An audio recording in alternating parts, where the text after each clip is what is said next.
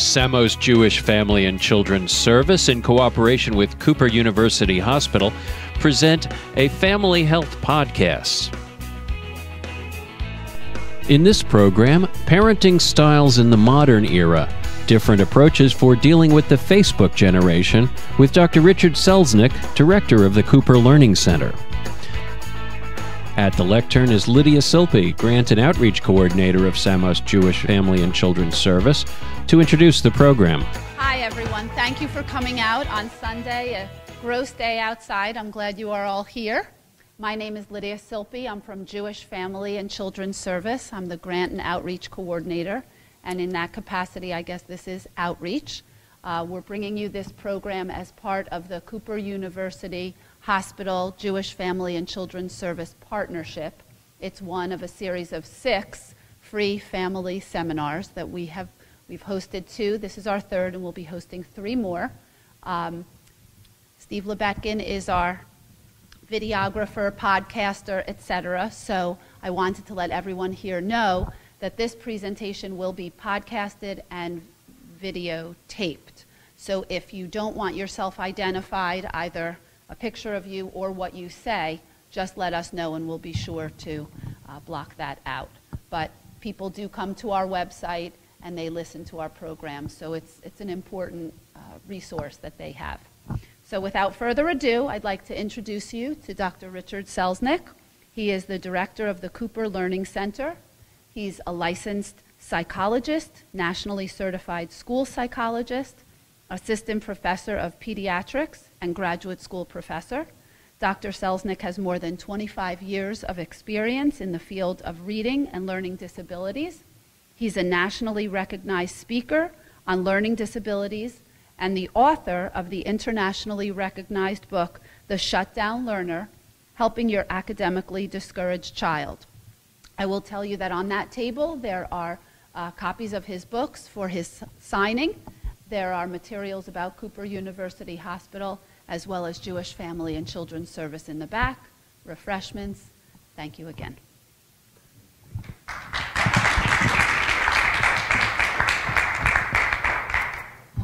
We have parenting styles in the modern sort of Facebook era. Are they new challenges, or is it, as David Byrne of Talking Heads fame said, same as it ever was? Is it the same as it ever was? And that's the question of today. That's what I'm going to be putting out there. We have a range of ages here. We have different concerns, I'm sure, of your own children. Couple ground rules. It's Sunday afternoon. It's 2 o'clock. Don't get upset. If I say anything that gets you a little bit off, like, oh my God, raise your hand. There's going to be a lot of back and forth.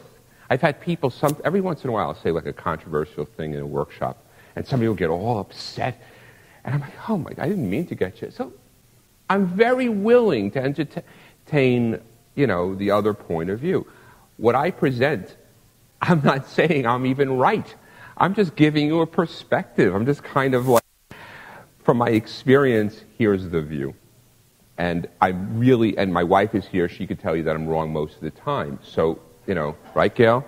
So, right, so a good 95% of the time I'm wrong. So I'm sure that what I say to you today, I'll be wrong. So, also, rule number 2, this is not group therapy, gang. We are not here to fix your children's problems. It's not my kid, this, I get that a lot, in these seminars, and it always takes it all off. However, we could open this up, make it very back and forth, and ask generic kind of questions. What's your opinion of this situation, that situation? But just watch this. Also, no school bashing. We're not here to bash schools today, so we're going to keep that out of it. So this is really just the intersection of parenting and the current generation, our concerns. And I'm going to start with, as I was reflecting on this topic, this is what came to me. And I think we could start the band going, and here's the slide that will help you. I think that we got trouble. You know, Music Man, remember? We got trouble in River City with a capital T that rhymes with P that stands for pool. Only now it's, you know, we got trouble in Cherry Hill City here. You know, it starts with F and rhymes with Facebook, and I don't know how to rhyme it. And we got trouble with cell phones and you know, internet, you know. And as I was reflecting on this, and the whole, you know, I remember the town in Music Man, of course it was made in the early 60s, but it's reflecting what time period, like 1915, I think, when new technology was coming in, you know, telephone and electricity, and changes were happening. And, you know, the town and the people, right, were all very, very concerned about the changes and the effect that it was going to have on their youth. Correct? Isn't that what that whole theme was in the movie? Am I right? And, you know, I think that it's the same kind of idea. Now, how many of you feel a sense of anxiety relative to these? I know, Josh, we talked about it already today. Gail, my wife, feels anxiety about everything, so I can't, that doesn't count, Gail. No, I'm just kidding. Just kidding. No, but and we feel anxiety about modern culture, about youth, about where things are heading. I think that we have a sense of things are kind of going to hell in a handbasket. Correct? How many people kind of have that perspective? A little bit. We have a little. It nags at us, doesn't it? There's a little bit of that nagging sense that this generation is like, oh man, it's just falling apart, and this Facebook stuff, and the cell phone, and the texting, and it's just right. I mean, so, and I think it's embodied in this kind of, you know, a quote. A decaying age with young people out of control. We live in a decaying age. Young people no longer respect their parents. They're rude and impatient. They frequently inhabit places they shouldn't and have no self-control. It sounds very scary. Could that have been said in many times? Because I know in our generation, parents said that we watch too much TV. And maybe it's perhaps exponentially more distractions. And maybe you'll cover that. Well, I certainly will cover it. And I think that what's interesting about this quote, 8,000 years ago was written and found on an Egyptian tomb or pyramid. It might not be the exact words, but it's pretty close. I'll give you a couple more quotes. Here's Socrates. Our youth now love luxury.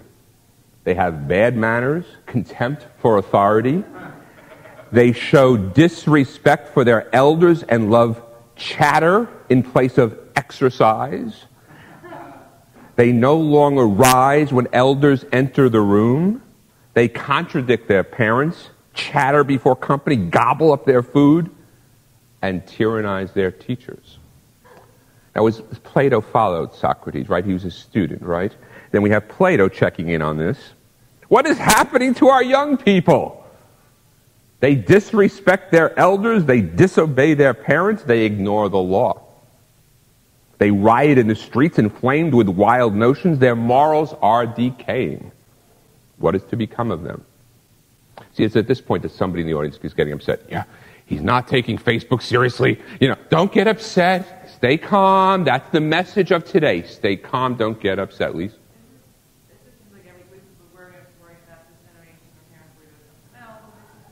And that goes back to David Byrne, Talking Heads, and same as it ever was, and that's kind of the theme. Now, I'm looking forward later as we develop this to healthy disagreement, because I'm not even sure if it's necessarily same as it ever was, but I believe that it may be.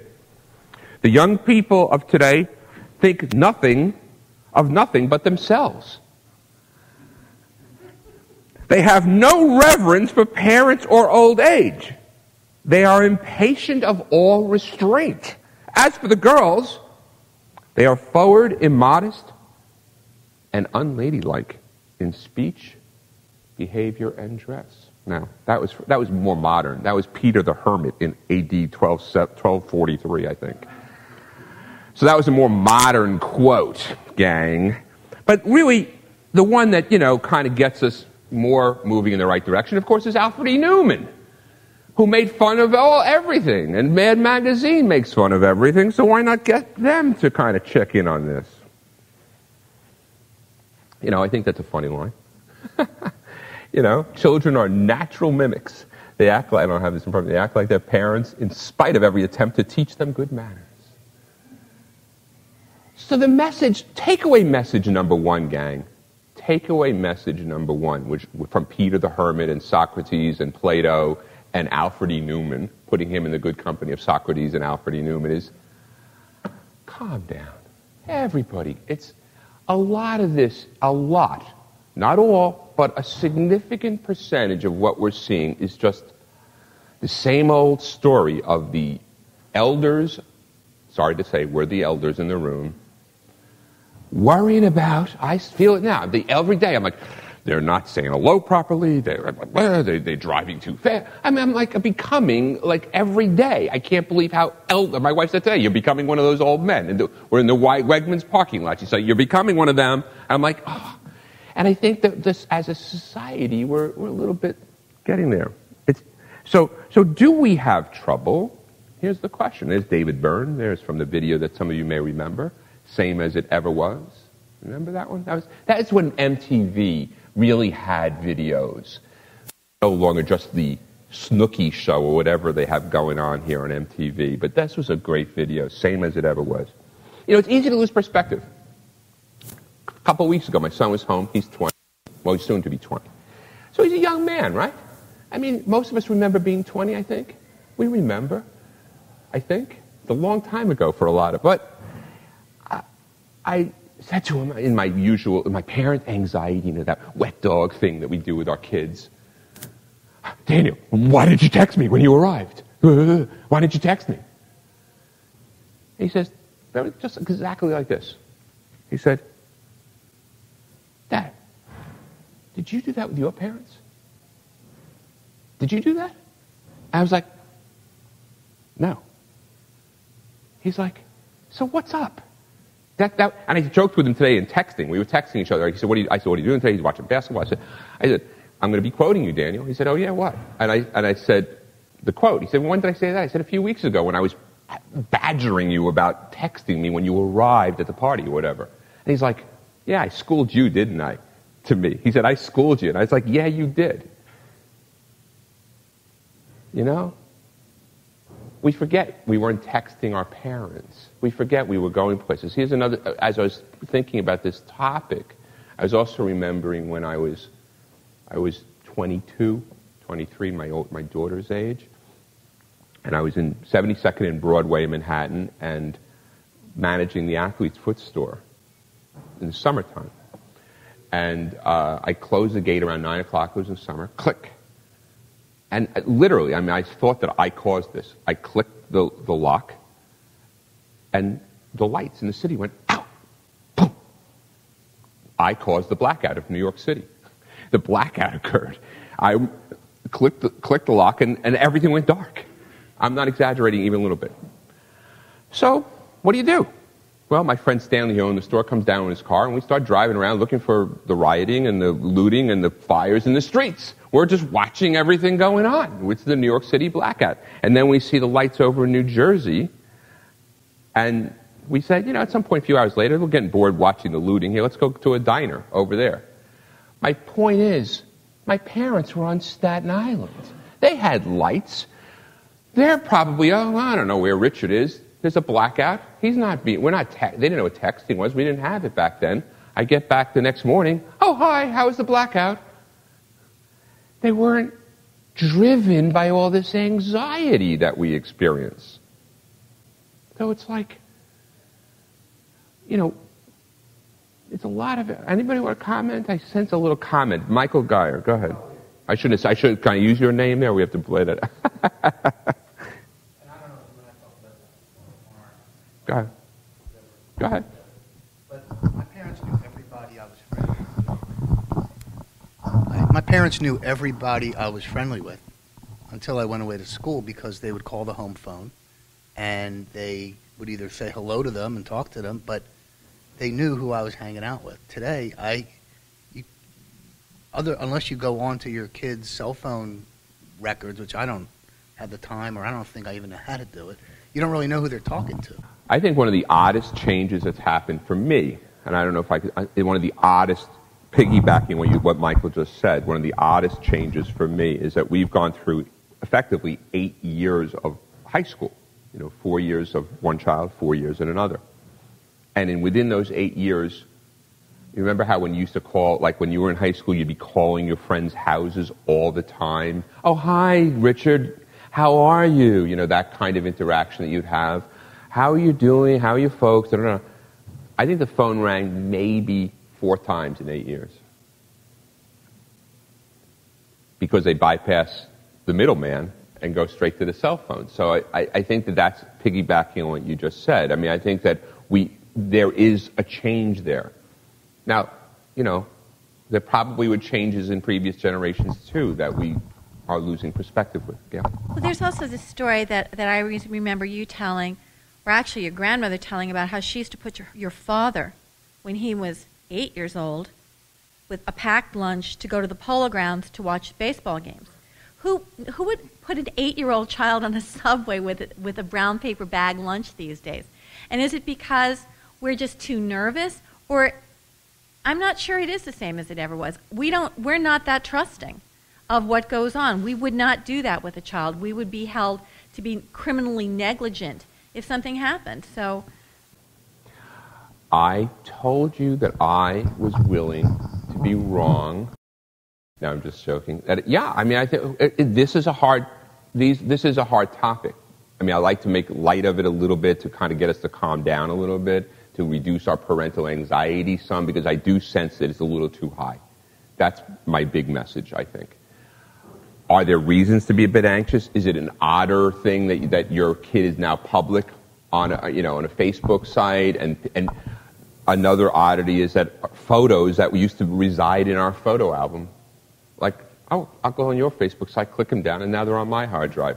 I mean, that's a little bizarre that I can have pictures of your bar mitzvahs on my hard drive, but I can. I don't know if it's an anxiety thing, and I don't know if you're going to address this, but one thing I just hit me the other day, because it was a book review I was reading. Forgive me, I can't remember the book and the author, but it was talking about how we've increasingly become, or particularly our children have become increasingly digitally connected, and therefore using less verbal. It's interesting that you a couple times mentioned cell phone. I personally am seeing less and less of that usage with my one child who's here in the U.S., and it's more texting, to the point that this author referenced where she came to someone's house or apartment, and the 21-year-old roommate said, oh, no, I'm not going to go knock on her door. I'll text and see if she's available. 15 feet away. And in effect, the contention is, and again, I don't know if you're going to talk to this, and to me it's not so much an anxiety thing, but how they're changing, or things are changing so quickly, they're becoming, in effect, more connected and less connected, and in effect, more apart all at the same time. It's great. It's a great comment. I'm sure we will weave it in as we go, and I have lots of concerns and observations about it too. And again, what part of it is the elder brain kind of going, oh, you know how these kids are, and what part is real? An example. As we use these technologies, I believe that there is less human interaction. That's my opinion. I don't know if I'm right. So part of the intelligence test when you assess kids is to ask them what the word compassion means and not regret. What's in it? I'm blocking on the remorse. What remorse and compassion, separate items. And I find it's like a sample. I wait for them to fumfer around and go, compassion. They know compassion's a positive emotion, but they can't really explain it. And they kind of can't explain remorse very well. And I just have a theory that maybe we're losing a little bit of the human emotion piece as we do these texting kinds of things. But again, what part of the brain? Today I texted my son. We didn't talk. Good, bad. But when I was in college, I didn't talk to my parents for a week or two. I had more contact with them today on cell phone texting than I did with my parents. I don't know. We had a nice little conversation. He was happy not to talk to me. I didn't ask him annoying questions other than, what are you doing today? He was happy. We have 13-year-old twins, one boy, one girl. And I don't know if I read it somewhere that kids, younger teenagers, whatever, they don't develop judgment until a certain point. And I don't know if you can speak to that or not, that there's a certain amount of judgment that we have to provide for them because I don't know if there's a certain part of the brain that doesn't develop until a certain age. And again, I don't know if this is a myth or reality that they would do something really stupid but not realize that it was stupid because there's a certain part of brain development that's just not there. Is that real, or am I just making that up? And it's very real. And they talk about frontal lobe. I'm not a neuropsychologist or a neurologist, but they talk about frontal lobe development. Frontal lobe development is, in a sense, your steering mechanism, your orchestra leader, that part of you that's saying, let me think this through a little bit. Let me assess the consequences. Now, for some people, they get it pretty early on. A lot of girls, earlier than the boys. That's where maturity kicks in. The girls are thinking it through. I used to joke, and it's not that much of a joke, that my daughter Julia could kind of set up house, meaning like run her life a lot better at 15 than I think I can at this. She just knows how to kind of take care of herself. And it's tied into what you're talking about. There are people who also have later executive function development. And I went to a conference that stunned me not too long ago. They said, often it does not develop until into your 20s. So let's keep that in mind as we go through this a little bit, because it's a really, really important point. It's an important point in terms of how we approach this problem, which I will get to, believe it or not. We're still just kind of laying out the foundation here, a little bit of laying out the groundwork, okay? But it's great points. I do want to ask this question. Let's assume that it is anxiety. Let's assume that this part of what we're talking about is anxiety underneath. And I said to you, the old deal with the devil you'd be willing to make. We all have this kind of worry about Facebook, about self. How many of you, if I said I'm going to make a deal with you, your kid's not going to go on cell phone anymore, They're not going to have worry about texting. You're going to take that off your anxiety plate, but you have to go back to landline uses now. You have to give up your cell phone, and you're going to be using dial phone and landline phones. How many, hands up, how many would be really willing to do that now? No, not really. How about Facebook? Now, Facebook, I predict I'll get more hands up because, for one reason, because a lot of us don't get it. Same thing with Twitter. You can join that. You can go on at Dr. Selz, by the way, on Twitter if you'd like. So that's a plug. I'm just kidding. And Shutdown Learner is on Facebook. Feel free to join it. But a lot of us don't. How many people would be willing to give up Facebook? Yeah, because we don't. As adults, it doesn't hit us that much. But if hands up, how many would be willing to give up internet? No. Yeah. Now we're in scary territory. Can't log on in the morning. We love our technology, and we have to admit that. And we have to be a little careful, I think, about our own sort of mixed message on this. My wife's here to give me counterbalance, the evil eye. You can't text during dinner now, right, Mr. Geyer? You can't be texting while the lecture's going on, right? I mean, so it's a little bit of a mixed message that we have to worry about. He's one of my dear friends, and I'm willing to tweak him as much as I can. So here are a few fun facts that we could chew on a little bit. Children, this is the part of the portion of the show where we get ourselves back into being more anxious again. This is where I bring you. It's kind of like a wave. I use that example. It's like a sine wave. I get you out of the anxiety, I put you back in the anxiety. So this is back in it. Okay. Children age 8 to 18 spend up to 7.5 hours a day on some type of electronic activity. Could be game, Xbox. My son used to be really into Xbox 360 Live. It could be your little droid. It could be whatever. TV, anything electronic. TV, computer, your iPhone, smartboard. Well, I wouldn't put smartboard in. Let's take smartboard, in school off of the plate. But I think anything that they voluntarily go to, I think that's a lot of hours. Anybody want to speak on that? Mr. Geyer? I don't know what to do because... Wait, hold on. Get that microphone. Just wait 1 second when the microphone comes around when you raise your hand. Go ahead. My 6th grade boy will go on Xbox any time he has a minute, but he's doing it with all his friends. And it's their social world, I guess. Right. Right. That was their social world is... And my wife and I had this dilemma when we didn't have it with our daughter. My daughter has probably spent 1 minute on Xbox 360 Live in her life. Never played video games, ever. So how but do we... she's certainly been on Facebook for a lot part of her life.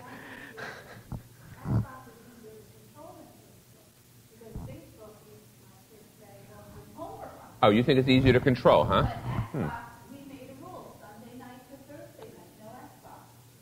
Okay. Well, that's nice. How old are the kids? He's in 8th grade. 8th grade. Good. Start early. It's one of the things to talk about. Start early, setting the boundaries, setting the rules, which I like. I like that. So start early, set the boundaries, be clear, which we'll get to parenting styles, I promise. Point 2. And Michael's point is a very important one. This is their medium. It used to bother me deeply because I'm a New York City kid. We played in the street. Most of you probably played outside. I was outside for 8 hours, 9 hours at a pop. My mother gave me a lousy bologna sandwich, go back outside, and who wanted to see my mother or father for any part of the day? We were outside. These kids, their medium is, okay, again, there's that brain switch. Elders, we got trouble with a capital T that sounds like Xbox, that rhymes with who knows what. Next point, online time among young people increased 40% in 5 years. Let's say in the last 5 years, they had a stat that increased a lot. Point 3, I like this one. Only I like it, it's an interesting one, that's what I meant. Only 27% of the 7th through, that should be 11th graders surveys, said family has established rules on cell phone use. Go back to Lydia's point about establishing rules. And this we have to do a little soul searching and our own comfort or discomfort with rule establishment, and that ties into this parenting styles thing that we're going to get to in a couple minutes. But how many of us have established rules about cell phone use, texting, taking photos, sending photos, all of that kind of stuff? Just ask yourself that question. The next point being, relatively few, say, parents establish rules about texting. We didn't. I know we didn't in our house. We didn't really establish rules about it. Yeah, we might pecker and nag and bother and badger. That's not establishing rules. 44% have lied about their age online. That's a scary one. Now, I don't exactly, these are surveys, you can go on the internet and find these things that get you depressed and get you anxious and worried and all that other stuff. But that's, 67, I don't like this one. This one is, to me, this was a scary one. 67% have cleaned their browser history or cache to make sure parents don't see what they are doing online. Oh, clean it up, boom, move on. They know, as a general, I went to a workshop not too long ago, they said no matter how technological, except for maybe Steve Lubekin, of course, no matter how technologically savvy you are in the room, maybe Ed, I don't know, they got you beat. And they said, go down to the youngest parent in the room, they've got you beat in terms of their navigating the universe. We think Facebook, they already have 10 other places to kind of go on for social media that we haven't even heard of yet. Over 1,000 girls aged 14 to 17, 85% have talked to parents about social networking behavior, but half admit they aren't as careful as they should be. They talk about it, but they're not doing that much, maybe. Just to bring it back to the normal side, I was reflecting on this. We're worried about it being out of balance, right? That's part of it. Out of balance. That's the thing. It's an out of balance, a texting. And then I was saying, boy, I remember spending probably 5-6 hours a day staring at album covers. How much did Rolling Stone's Let It Bleed change? But I kept staring at it. I don't know, sticky fingers, it kept, let me look at this Dylan album. Let me read the liner notes one more time like I was studying the Talmud. I mean, come on. I mean, that was really not a productive use of time. So I would hate to have myself on video in terms of my productive balance between the ages of 12 to 16. That's, again, remember, yeah, it's all out of balance. It's all out of balance. Oh, okay. Richard's in the basement for hours on end. The White Album is still white. And it wasn't drugs, gang. It was just staring at it. I don't know. Wow, look at that White Album. Still white. Questions or comments before we move into parenting style? I try as much as I'm very easily to get anxious over things, but I keep trying to remind myself this is just this generation's version of it, and to try to say, what's the chances of this becoming something so horrible an outcome? And it helps, but not 100%. No. And that's, look, go back to Music Man. Seriously. I'm sure that there was some valid point about the decaying morals, the pool table coming in and smoking and chewing gum that they joke about in the song, that things were deteriorating. And we worry about it as we look at the next generation. Point being, we've been worrying about it for about 8,000 years. And I got that website, I got some of those quotes off of a website that says something like 8,000 years of anxiety. That's like the website. You could put that into Google and see where those quotes came from. 8,000 years of anxiety. Well, no, it kind of, the thing that I really struggle with is, has the envelope, I mean, I know that, you know, people in our generation, we all lived through 1968, the summer of love. Our skirts were too short to sit down in. We listened to rock and roll that our parents thought was criminal. And I appreciate that, but sometimes I think when I look at some of like lyrics in songs today, and some of the stuff in movies today, and what's on cable today, I think, is it possible that maybe the envelope just got pushed too far? You and I were watching a show last night that I was like, really? Really? You want to know what show? I mean, I listened to, are lyrics today, are they just an extension of let's spend the night together, or is it like, we used to have this conversation about Eminem lyrics all the time. Has it just gone too, is it so far out that it's like, wow. Like, right, doesn't numb them. That's exactly right. Are they numb? And that's what I worry about. And I think a lot of the behaviors are the same. They're just carried out in a different way, and the consequences are greater because they're more publicized. And so if, for example, when I was growing up, if someone, said a curse or spoke poorly or dressed poorly, it was just those in the immediate area who may have heard about it, or anyone whose parents could call. Now, within a split second, thousands know about it, thousands see it. And so it just has the potential of becoming so much bigger and so much more significant. Also, online, it's a different experience. It's less personal. So just as there was a positive side on the way of when people meet through dating at a distance, they feel they know each other. Maybe they're less afraid to open up. The implications in the Facebook world might be that kids may engage in what we might think as riskier behavior, whether it's their frontal lobe or whether it just doesn't seem as big a deal. And then my question, when you discuss the parenting style, if you can address it, are there a range of best practices of things that include at what age do you let kids go on as a range? Do you become their friends? How do you monitor whatever's appropriate without seeming like a fuddy-duddy? Thanks. I just want to make sure, because I'm very comfortable with this. I think the conversation is great. Questions are great. Commentary is wonderful. I just want to make sure we're okay with time. We're okay. We're good. Okay, fine. All right, good. I actually think things did go viral very quickly when I was growing up. We used to party at Mark Cook's house, and maybe there were 10 people there at 7 o'clock, and by 9 o'clock there were 100 people there. Where was I invited? And that spread probably within a half hour.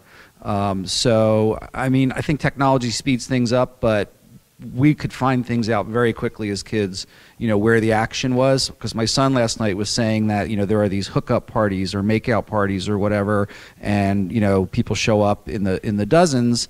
Well, it's no different. And just because you can text somebody and say there's a party at somebody's house and people are there, we did it then too. So things did go viral. They go viral differently, but they did go viral. I know we could. I love the conversation because there isn't an absolute answer, but you can see all these perspectives. I do think now let's shift a little bit. This is moving us into the segment where you kind of have, all right, what do I do? How do I handle this? What is my approach? And I think it's tied into, this is my theory, that it's tied into these styles. Now, I love this cartoon. It's wonderful. I'm going to just step away for 1 second, if that's okay. Is that okay, Steve? Just, the first one, the authoritarian one, it summed up this. My whole lecture is like tied into, this 5-panel cartoon. So the first one says, authoritarian, do as I say. Authoritative, hey kid, do as I say, okay? The next one, permissive, whatever you say. Uninvolved, there's no parent in the panel. And then the last one is this evil cyborg. I don't quite get it. Or just, I forget what it even says, misbehavior alert, destroy child, kind of thing. So anyway, I do think that the answer is tied into this. Okay, let's move into now, think about these styles, because where you get stuck with this is thinking, oh, I can't be this style, when you may be taking it to the most extreme of the style. For example, here's my number one here. Now, I think we can borrow from movies and TV shows. I'm certainly a big enough TV watcher, as I'm hypocritically talking about all the reading that I'm doing. I'm watching far too much television and movies, and probably on the internet far too much. But if you want to know about authoritarian style, rent The Great Santini. It has it all in there. It's a wonderful movie. Robert Duvall is in that. Now, the problem with that, though, is, oh, well, I'm not Robert Duvall. I'm not a military man bouncing a basketball off the kid's forehead. I could never be. But you might be 1% in that style. And I've met parents who are a bit over-controlling, who are not Santini, but they're on the continuum. You get that? So each one of these styles, I see a lot of sideways glances going on here, a lot of sideways glances going on. Thankfully, I'm not saying elbow, yeah, you're like this. No, you're not. So, yeah. No fighting in the car either later. No fighting spouses. It's a Sunday afternoon, remember, that kind of thing. I do think that how many people watch the show Parenthood? It's a wonderful show. It's a wonderful show. You can backtrack on it. And what's wonderful about it is that it does show a lot of different styles of parenting and struggling with issues. And this, I forgot his name, the actor there. He's sort of struggling. He knows he's Santini-like. He sort of knows that he shouldn't be so cold, but he's fighting his DNA. He's kind of like, he's another generation, and he's really conflicted about it, and he's trying desperately to be sensitive. Okay? But you see his conflict. Betty, in Mad Men, if you watch Mad Men, I can't say anything good about her. She's just cold and, bottomless pit of no empathy. But let's leave that out of it. I just think, what's the downside of this style that you think? What do you think if you approach... Now, again, please don't take it as, well, Selznick saying I shouldn't have rules. That's not the message. But what is it about, especially the farther away you go down this continuum, to certainly out to Santini land or to the Parenthood land? What's the downside, you think so? Mutiny on the Bounty. I wrote down here, Captain Bligh. The deckhands want to basically stick it to you. They're going to do it quietly and covertly, but they're going to say, go, I know it's on video, F yourself. That's basically what the downside is of this. The couple of times, because I don't believe that I had it in me to do this as the man of the house, but the couple of times when we sat our son down and kind of had these discussions, and I thought, okay, and I'm going in with the game plan, in my head, and thought about, and I sensed in the middle of the conversation that had I said to you, well, we're taking away your Xbox and that's it, all I would have gotten was, yeah, well, F you, you're an a-hole. Quietly. It would not have been under, down in the basement, or I'll show them that that's not going to work. And I wonder what lesson comes of that. I just wonder. To me, what you get is anger, you get rage. Depending on how much of a chokehold you have over the kid. I think that there are kids who, and they don't necessarily show it. That's one of the problems. It's sort of like, okay, passive aggressive, like the deckhands. Oh, so we'll cut the cord today. We're going to cut the rope, so Captain Blight's boat is not going to really go the way it should, but he won't know that we really cut the rope. There's going to be a little mutiny on the ship in a very covert kind of way. God bless. Anybody else want to comment? Not one comment from that one? Really? Anybody? Are most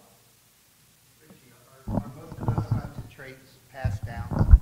Do you find that? It's an interesting question, and one of the things about this trait, we get nostalgic for this one because this is very 1950s, 1960s, and there's certain cultures still. I present this, and I don't want to get too socioeconomic, but if I present this to certain groups, they think this is the one that we should be doing with kids. And there are times when my secretary, people will walk out of my office, and she'll come to me and say, don't you think we should just smack them? Shouldn't we just hit them? Like, isn't it just that? Like, we get nostalgic for this, so there is a certain pass down. We learn our parenting styles from our parents. We can't help that. We're struggling with our own parental tapes. That's a huge issue. So if our fathers, the male side of this is more the authoritarian, although the women can get tough with this too, are certainly the ones that you're probably learning this from or rebelling against in your head. I'm not going to be like my dad. He was really tough. I'm going to go the other way. I think you said earlier that you need to have a little bit of every style because there may be occasions where you need to draw from the authoritarian. It shouldn't be your predominant style because you're right, your child will rebel. But I'll tell you, I could see on the basketball court my daughter was chewing gum and she was in the middle of a game and I, for one, think that's dangerous. Oh, you didn't walk out on the court, did you? I absolutely did at halftime. I didn't do it. All right. Not in the middle of the game. I absolutely did walk over to her, and right. There was no discussion. There was no. Right. I used to have those walkovers to the dugout. Watch the game, Daniel. But I think there are certain times that we have to pull from that piece, sure. Because this is safety. This is safety. It's a wonderful point. I think that. What's the wisdom in each of these things? And again, balance and so yeah, I think rules, establishing rules, that's probably a little more on the authoritative side. That's why you want to think about this as 1%. Where am I on this continuum? And that's why I think if you have a spouse, if you're not a single parent, you can do a kind of check. How am I doing? Am I too tough on the kid on this? All right, well, yeah, I think you might, that kind of back and forth. Style 2. Anybody watch Weeds? Right, don't you think this lady, as much as she's selling pot, that was the original premise, to keep food on the table, she's selling pot to kind of keep her family together, right? I think she's out to lunch. I think she's a horrible parent.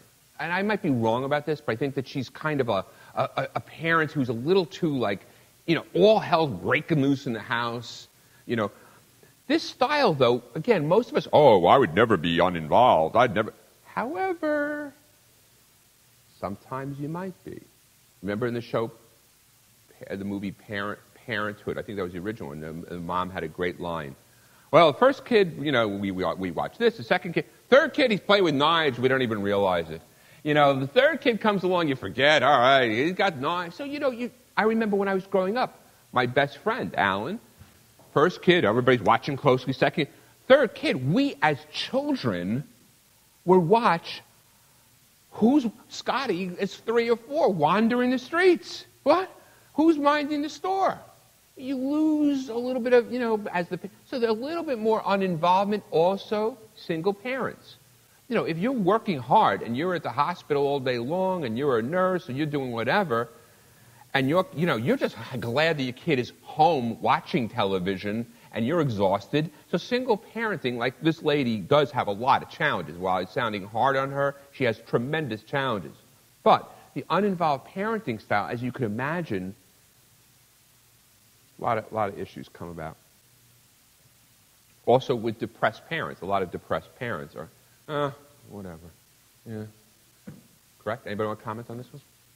Move to the fun one, my favorite.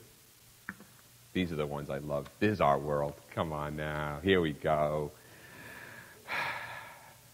As long as the kids are happy, as long as they're not frustrated, as long as if your friend's son, if your son's friend got an Xbox system, or your daughter's friend is now on Facebook, then I got to rush in and make happy day one, because God forbid your kid is day one not on Xbox.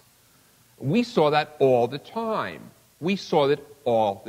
That there would be this parents that were rushing in to make their kid have the best stuff. I'd like to believe that we didn't do some of this. I mean, we see it with cars. You know, everybody buying the brand new car, day one. I mean, Gail and I are very proud of the fact that our kids to date, 20 years old and 23 years, are still sharing a used Saturn and haven't thought about it. So that's, it's like, okay, they didn't need a brand new car. But other generations say, well, who's paying the insurance? Suckers. You're a parent who practices that on occasion. And you pick which occasions carefully, doesn't that help you when it's time to be the authoritative one? And so for me, when my husband and I imposed the Xbox restriction, our son accepted it, because there are times where we say, sure, that's not a battle we're going to fight, that's fine, you want it, whatever. I hope it's not inconsistent to him, it doesn't seem to be, but I think that if you mix some of the styles that you're talking about, not the uninvolved necessarily, but at least this one.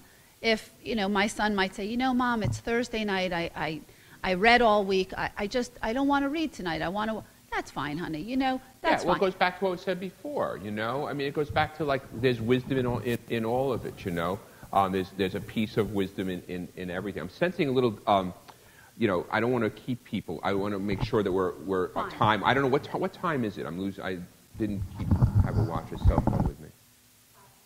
5:03. All right, so we'll go a little bit, 15 more minutes or so, just to kind of. I don't want to keep people. I know it's Sunday afternoon, but no. Look, I think there's wisdom in a lot of this. I think that we can't we're a pleasing generation. We want to keep our kids happy. We're worried about their self-esteem, and we believe. I'm not saying rightfully so. We believe that a lot of this self-esteem is in buying them things, getting one of the. The answer is in the last style. The answer is in being true to yourself. When our daughter was young, and 4th grade, I tell the story a lot. It was all the kids were seeing Titanic, and we didn't feel it was appropriate for her. Same idea about Facebook. We didn't feel, whatever, like Josh brought up earlier. And it was not easy to have our daughter sobbing that she was the only kid among her peers who was not seeing Titanic. For you to remember, it might seem like now, what's the big deal? But there were a lot of dead bodies in the water, and there was a steamy sex scene. And, it was not a 9-year-old movie. However, because of society being what it is, they're all seeing it. So you have to make tough decisions, which goes back to the non-pleasing stuff. Now, the next style, this is a spin-off style. A lot of the moms can relate to it.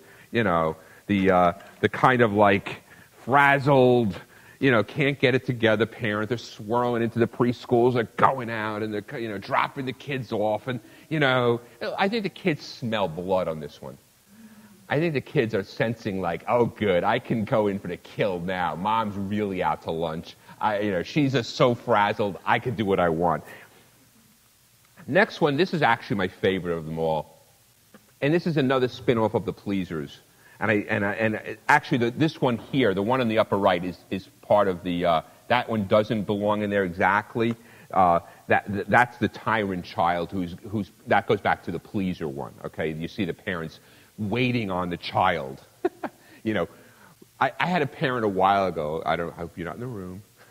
Who told me that they used to bring down. I'm not joking. I'm not on a pillow. The kid was watching television. On a pillow, she'd bring down the toothpaste and the toothbrush and bring it down to the kid because the kid refused to go break stride, and he would watch his morning show, and the mom's theory was rather than get him upset, he'll brush his teeth downstairs while watching television. She probably brushed it for him. I don't know. I guess, you know, a little scary, I think, but I don't know.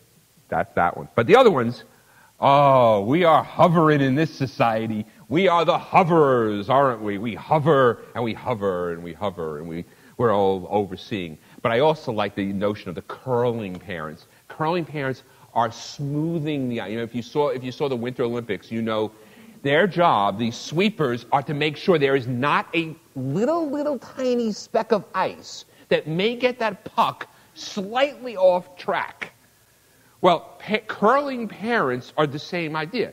Oh, we got to smooth, make everything nice. Where did we get this notion from? We're out of our minds. I mean, there's not supposed to be a bump in the road? And the same thing with this lawnmower parent. These are the ones that are calling colleges. Steve's not. He's calling colleges to say, oh, my son or daughter is not doing well in your anthropology class, and, you know, the professor is giving her a hard... Calling college? Huh? The lawnmower parent is making life like a green, you know, like everything's like a green, you know, like a putting green, smooth, or pool. What's that? Right. Oh, my God. Calling employers. Isn't that crazy?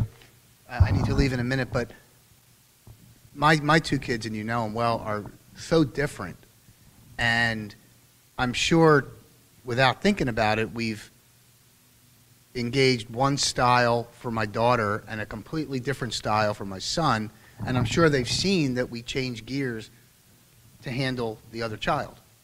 I'm not sure if that has an effect on them, or whether one wishes they had it the other way, or one's glad to have it the way we're giving it to them. But, you know, I don't know. I never even thought of it before. Well, knowing both of your kids, and, you know, we had the same sort of dynamic in a sense, because one was, you know, there's always going to be, I think, with multiple kids, the easygoing temperament that I used to joke that my daughter could be. I used to be very proud early on. It was because I was a child psychologist, and I had all these theories, and my wife and I were talking together, and that's why Julia was kind of like becoming, you know, and then, you know, but I realized later on she could have been parented by a tree, that she just kind of raised, she just, you know, easy temperament.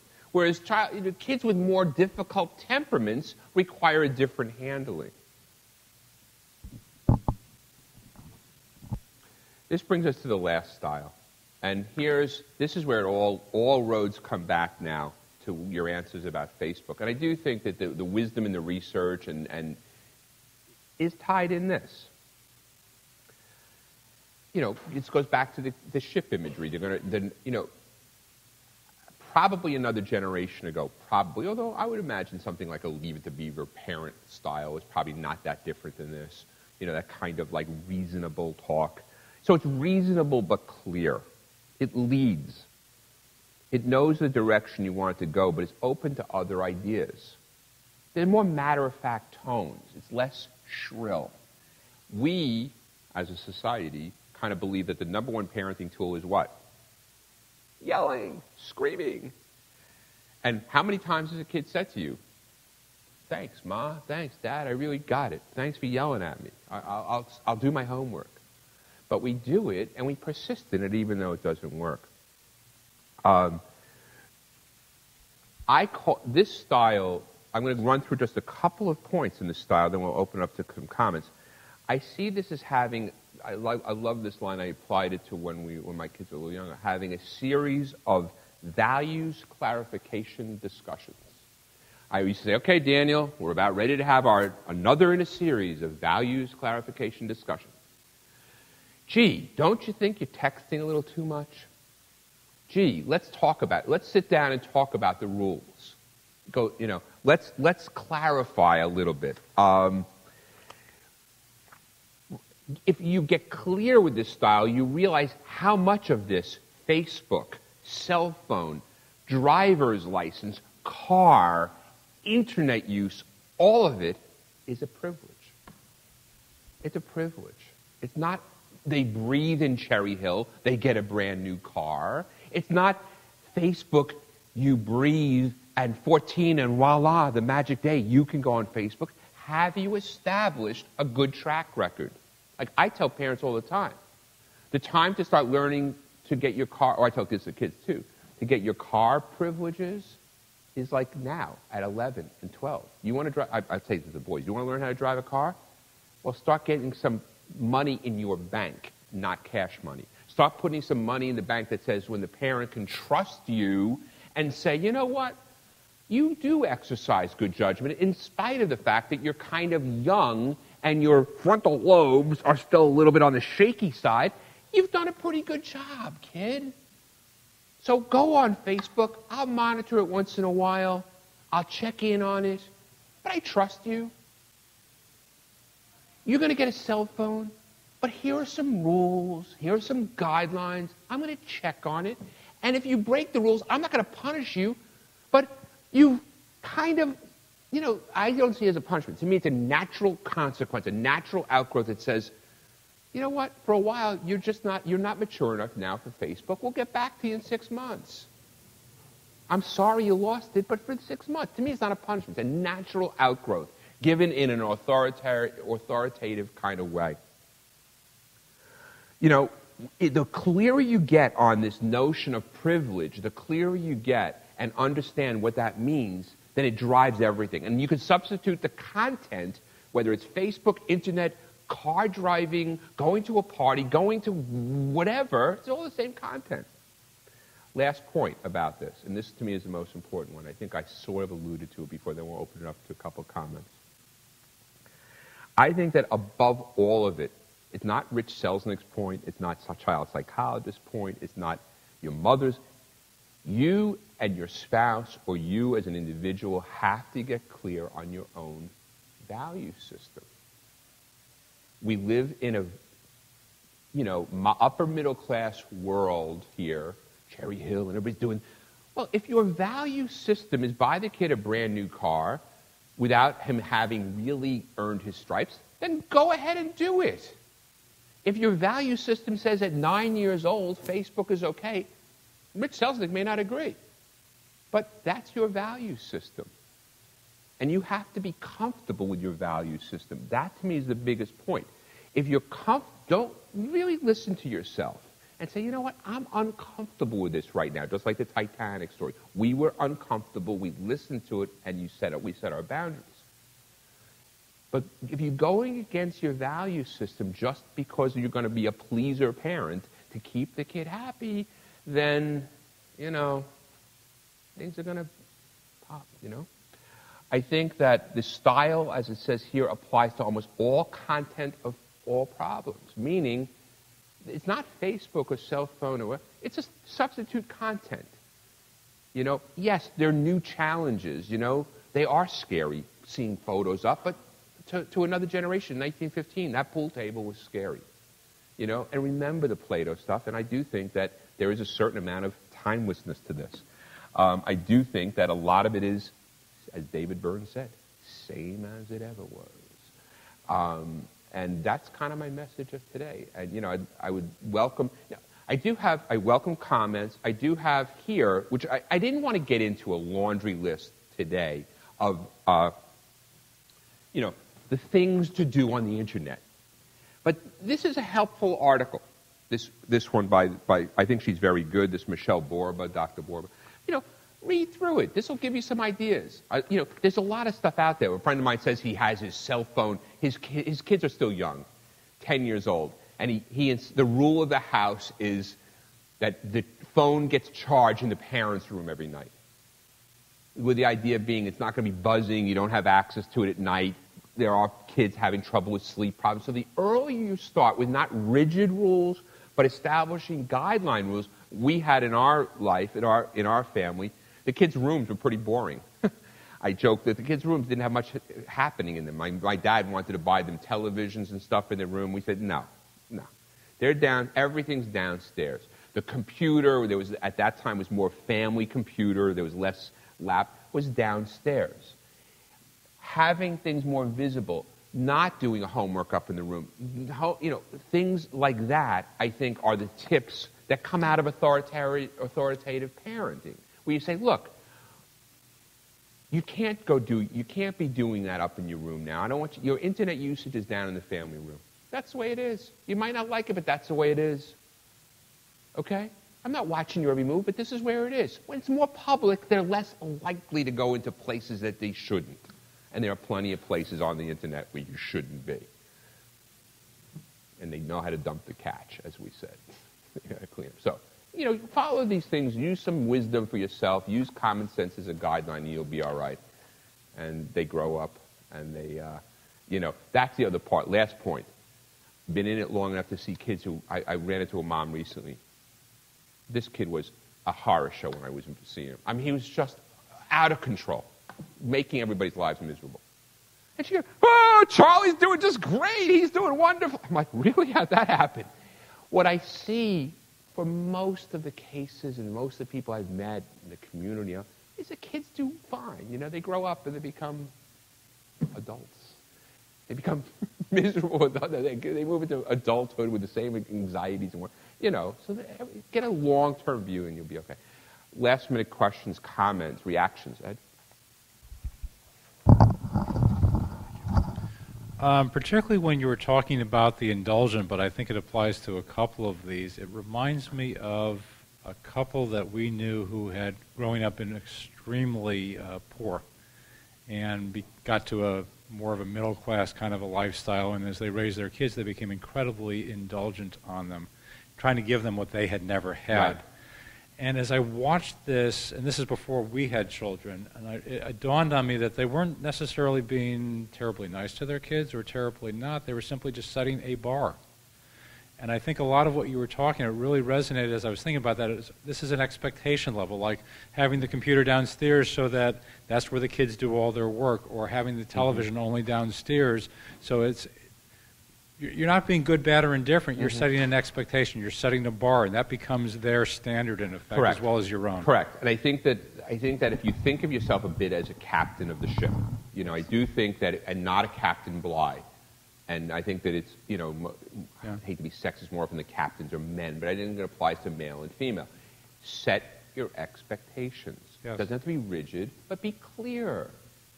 Clarity of communication. This is where we're going today. Know where you want the ship to go, kind of thing. And I think that helps a lot. Yeah. Good. Setting.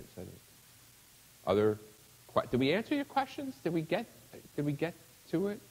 Lise?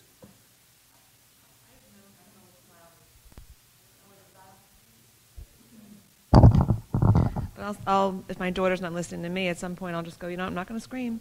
I'm just not going to listen to her. And I wonder, it seems to make a little bit of a difference in the meantime, but what is that classified as? I love it. It makes a point a lot quicker. Rather than put the kid in timeout, I go offline.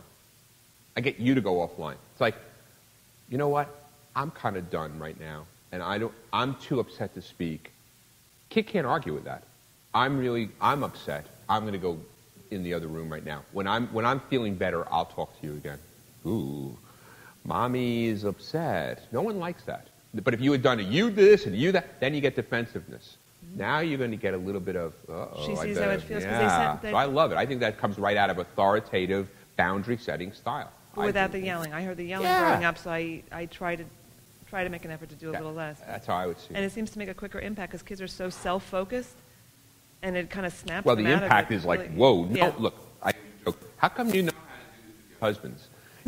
But you don't know how to do it with the kids. You know how to make them feel guilty and grovel. Well, do the same with the kids.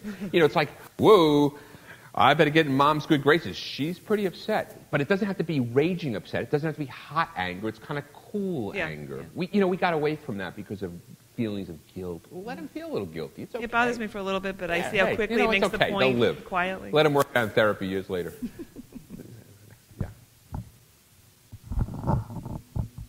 To use an authoritative style with, let's say, Facebook, being able to establish rules and expectations, my concern is really the amount of energy and time that I have to monitor, like to enforce those rules. And so that's, to be honest, that's a lot of why I've held back. Right, I still won't, because I don't have the energy to make to set the limit and say it's this amount of time, Look, and I have to be able to check. And I've gone on, because at some point I'm friends with my son. I've almost never been on his site, almost never. Mm-hmm. But now he's older, I understand. And I agree with you that the amount of energy that it would take and time to truly monitor this is mind-boggling, okay? Think about this. Kids collect friends like it's baseball cards we used to do. Like, okay, I got a stack of cards. I got 800 friends. You're going to go on 800 different sites and check who these people... No, you can't. You'd be here for the next 3 weeks, 4 weeks. You can't do it. So you have to be continually with these values clarification discussions, once in a while monitoring, once in a while checking in, I believe, and not being out to lunch, not being the style is completely, whatever you want to do is fine, right. But say, look, I looked at your site today, I appreciate it, but boy, that's some scary stuff. I know that it's your friend doing it, but I'm a little uncomfortable with this. Right. We need to talk about this and why I'm uncomfortable. I don't see any other way, right. Honestly. Now, 11, they're a little young.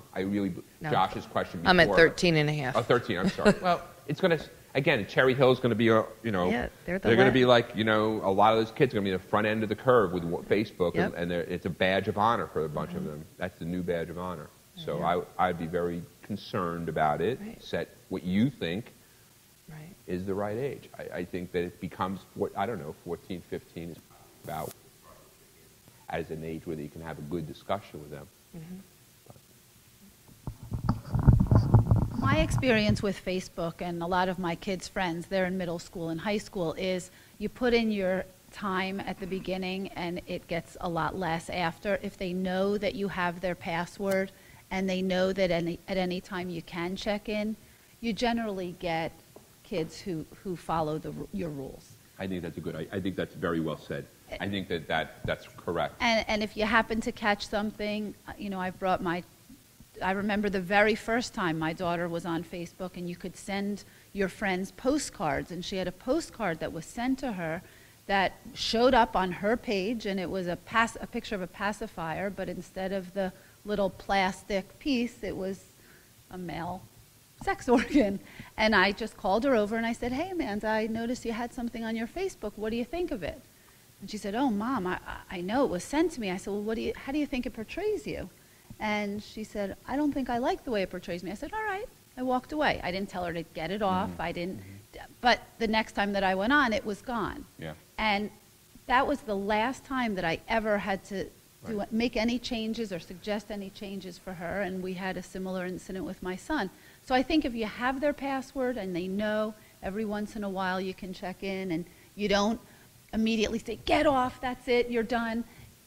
I think if you discuss it and make it their decision, it seems to keep them on the straight and narrow. Yeah, I endorse that 100%. I think that's correct. I think you can't, if you get into over-controlling, you get a lot of anger. It's a part of their reality. It's a part of their world, as I said earlier, or Mike earlier about it's their social life. It's their medium. So, gang, I appreciate you coming out on a Sunday afternoon. I hope we got to, answer the questions. I hope, that we covered the territory. So thanks a lot. And for those repeat, people that have heard me before, thanks for coming out again. So thank you very much.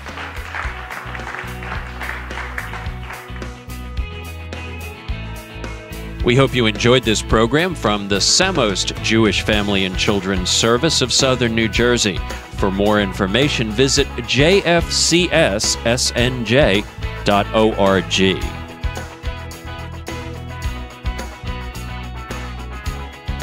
We produce these programs in the studios of Professional Podcasts in Cherry Hill, New Jersey, on the web at professionalpodcasts.com.